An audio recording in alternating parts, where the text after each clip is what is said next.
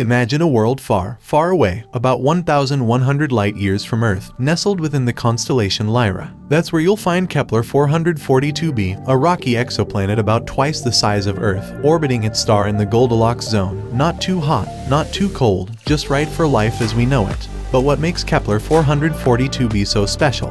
Well, let's break it down. First off, its location. Kepler-442b orbits a star called Kepler-442, which is cooler and dimmer than our Sun. This means that even though Kepler-442b is closer to its star than Earth is to the Sun, it still receives a similar amount of energy, keeping it cozy and warm, perfect for liquid water to exist. And speaking of water, scientists believe that water is essential for life as we know it. While we can't directly observe water on Kepler-442b, its position in the habitable zone gives us hope that it could have oceans, lakes, or even rivers, just like our beautiful blue planet. But wait, there's more. Kepler-442b's size and density suggest that it's a rocky world, similar to Earth. This rocky composition increases the likelihood that it has a solid surface, which could support complex chemistry and possibly even life. Now, I know what you're thinking, could there be life on Kepler-442b? Well, while we don't have concrete evidence yet, the conditions seem just right for the possibility of microbial life or even more complex organisms. Of course, there's still so much we don't know about this distant world.